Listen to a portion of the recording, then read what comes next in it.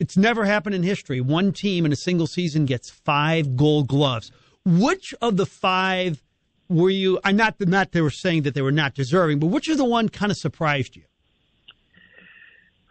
I think you would say Tommy Edman, but man, he was so good, man. I mean, his range was off the chart.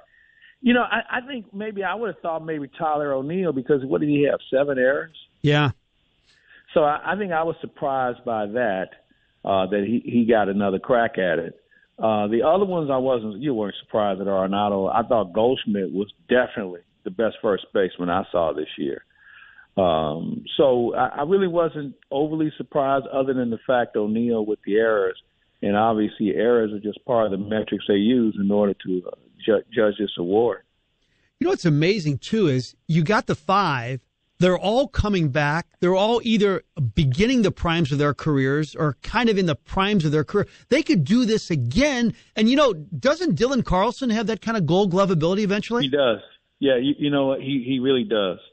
And I thought about that, too. Once he settles in, and I really thought for Carlson, I thought picking up balls was a little bit of a challenge because he was playing in ballparks with crowds in them.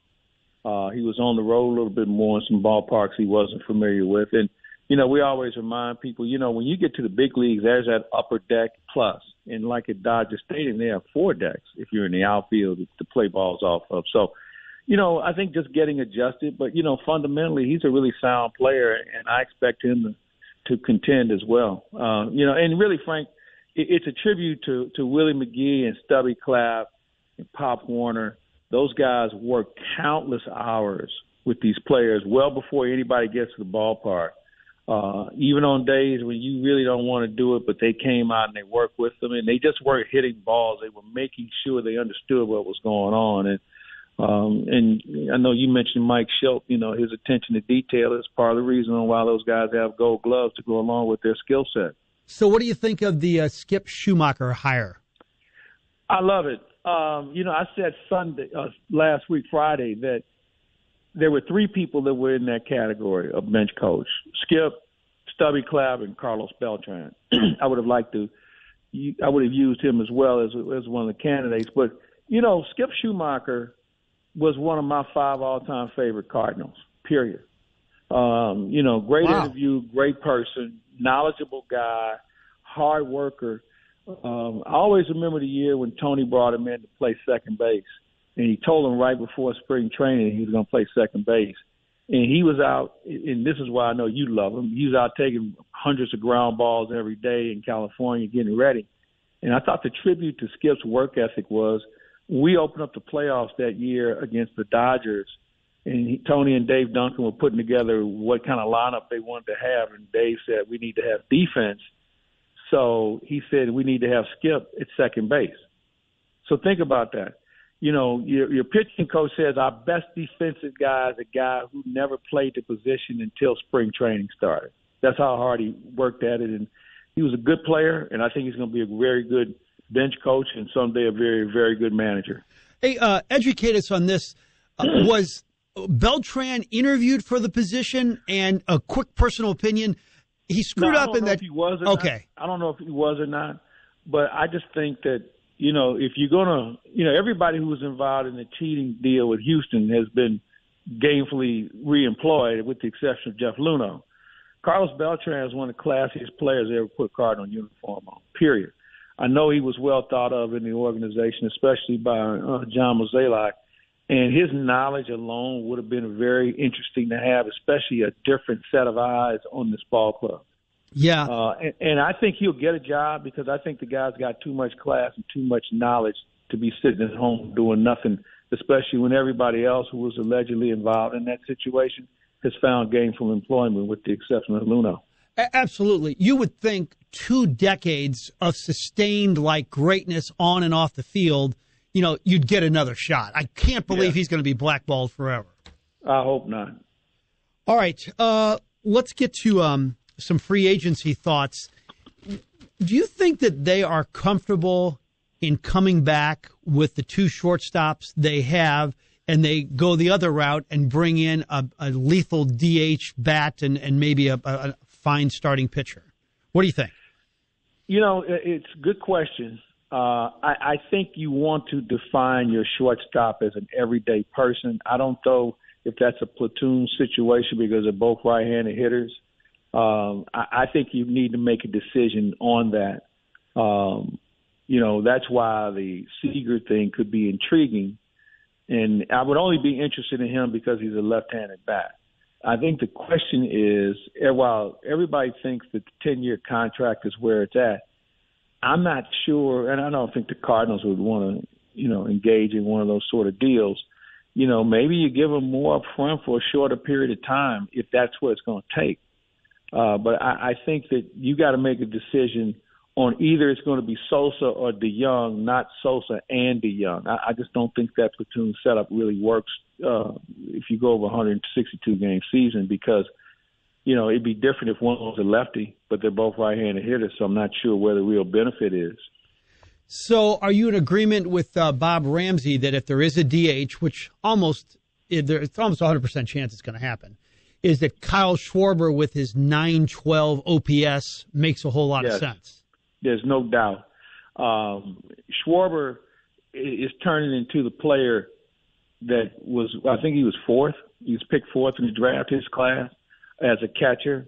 I like his approach at the plate. And while sometimes the average doesn't indicate how good he can be, I think that on-base percentage and just his ability to, A, to go the other way, B, to hit for power, B, take walks. I mean, he does a lot of little things that I think you need to have. And for a team that was left-handed deficient this past season, I think he certainly checks a big box that I think you're going to need if you want to consider a more lethal team offensively. In terms of a free agent pitcher, I couldn't think of anybody who makes more sense than a guy like Marcus Stroman, who will eat up innings, 180, low ERA, and will not command the salary that Max Scherzer will. He would be ideal for this team. Yeah. I would say he would be certainly in the mix. But, I'm a little leery because signing free agent pitchers has not been what I would deem a strong suit for the Cardinals recently. I might even look to maybe make a deal for a mid-rotation guy that maybe a team says we don't want to sign him beyond next year or whatever, and maybe they're looking for something you have. I think I got to kick the tires on that approach as well. In terms of their starting staff next year, Wainwright, Flaherty, Hudson, Michaelis, the chance for Woodford, the chance for Reyes.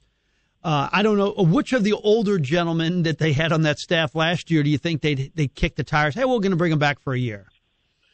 Well, I don't know. I don't think any of it. I don't think you're going to bring. I don't think Lester's coming back. Period. I think he's done. He's won 200 ball games, 3 world championships. What more does he need at this point? Jay Happ was okay. He's a pitcher, but he's a guy who's going to give you 5 innings. I've got to find people who can give me 6 or 7 minimum. The 5 and fly guy is killing bullpens all over baseball. So you got to find someone who's durable. But you also need to find somebody who can be your flex guy because I think we've noticed that, to have the same starters for an entire season is almost impossible. So you better have somebody else with experience who can come out of the bullpen and give you quality starts. Unless you have somebody in your minor league system that you think is ready. I didn't see it last year. Maybe it's Jake Woodford. I don't know. But I didn't see it out of Oviedo. We haven't seen Liberatore yet. From all accounts, he may not be ready. So I think you need somebody with some experience in that capacity more than anything else. So if you could only spend money on one of the 3 spots, shortstop, DH, or starting pitcher, you would be more inclined to spend the money on the starting pitcher or the DH? Yeah, I would spend it on the starting pitcher because as we learned this year, all you had to do is watch the World Series and see how valuable starting pitching was. The Dodgers didn't have enough of it, and the team they lost to had just a little bit more. So it's just one of those situations where you hope maybe you can find a left-handed bat somewhere. But, who's to say that you can't get them both at the right prices? maybe they're short-term deals. I think sometimes we get caught up in saying we've got to give this guy a 5-year deal. I just don't know if that's always the most viable way to approach it right now. Yeah, and let's face it, the Houston Astros could be world champions right now if Lance McCullers and Justin Verlander were healthy. Exactly. Yeah. And they had some other guys that they could have used a little bit more. If Zach Greinke was just a little younger, I mean, who knows? It came down to pitching more than anything else, and that's something that we just have to take into account. While we may think we have enough, I'm of the belief you never have enough, especially in the direction that the game is going today, where bullpens have had so much more of an impact and starters have been required to do less. All right, let's talk Mizzou. The good news is they covered the spread. The bad news is they were basically never in the game. Tyler Macon. But you know what, Frank? Here's the thing about that. You make a point. They weren't in the game, but I thought Missouri beat themselves more than Georgia did, especially in the first half. I mean, there were some plays that they just didn't make, and it wasn't. They had Georgia. I won't say they had Georgia on the heels, but Georgia had to step back and take a deep breath for a second because Missouri had put them in some situations they weren't accustomed to seeing on a regular basis. So I thought it was more self-defeat than Georgia coming in and kicking the tires off of them. Tyler Macon had a really good opening series or two. He had 35 to 40 rushing yards and looked good. But, boy, that atmosphere, he didn't throw the ball well. And I'm telling you, what he did at East St. Louis was not as a runner. It was as a pure thrower. But now you watch that game, you think, is he going to be a big-time thrower in the SEC? It's one game, number one team in the country, best defense in America. It was just kind of a tough thing for him.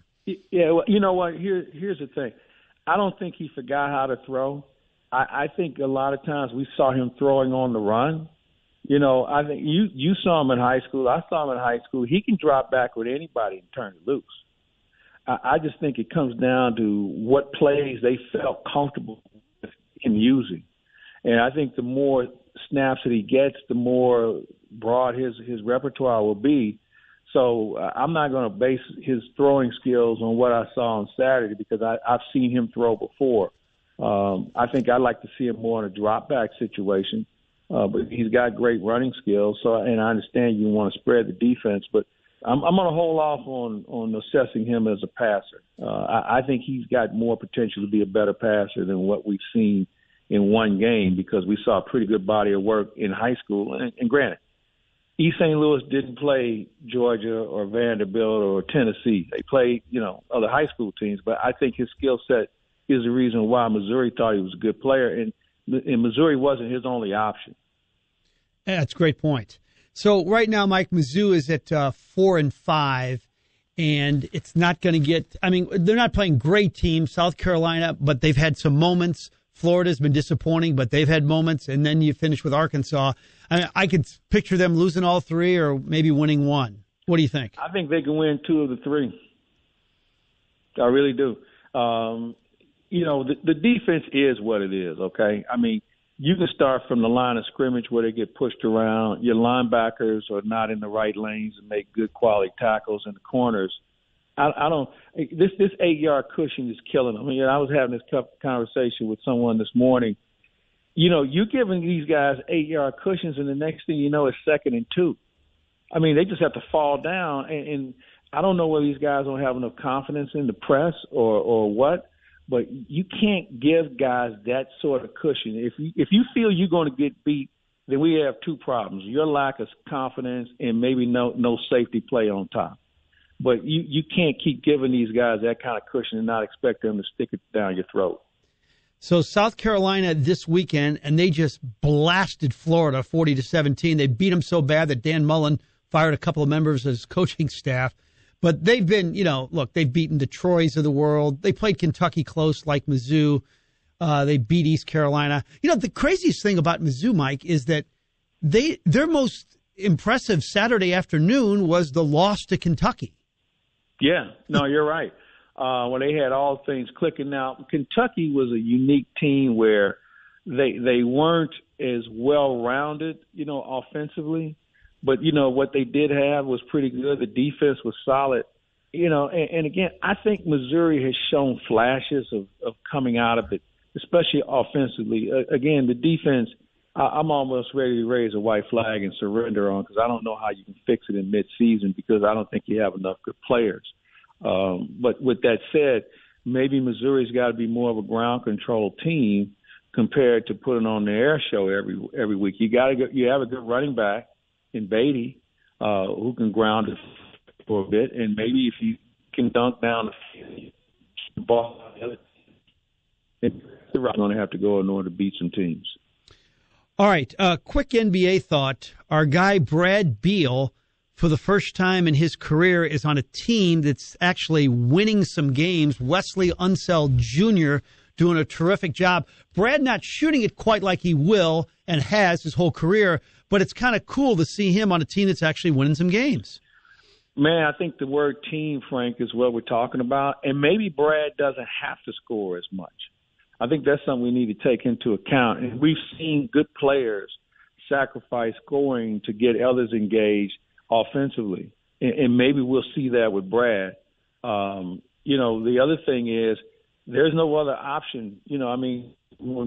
Last year, they couldn't double him because Westbrook was a pretty good player. And I still think he will be with the Lakers. I think it's just going to take a little bit more time.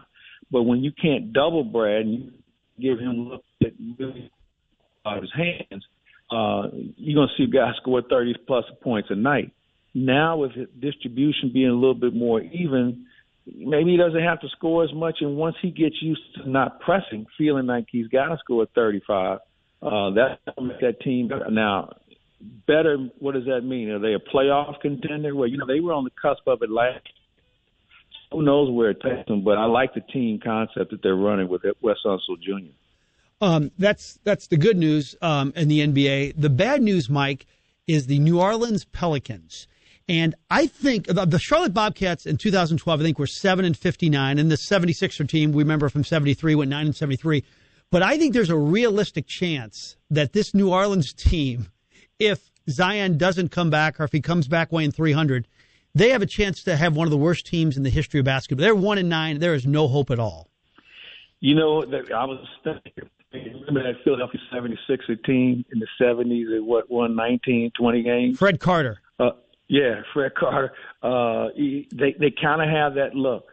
And I don't think – I was never the biggest Zion believer. I think he was a dominant player in college for sure. But, you mentioned his weight, and that's always been an issue. And I just don't know if he's going to be the answer for a team that is truly floundering. I mean, they got rid of a coach thinking that was a problem, and they've gotten off to a very poor start now. And to put the onus that he can come back and save this team in this season, man, I just don't know. Because nobody's seen Zion. They don't know what he looks like. And I think that's a bigger concern.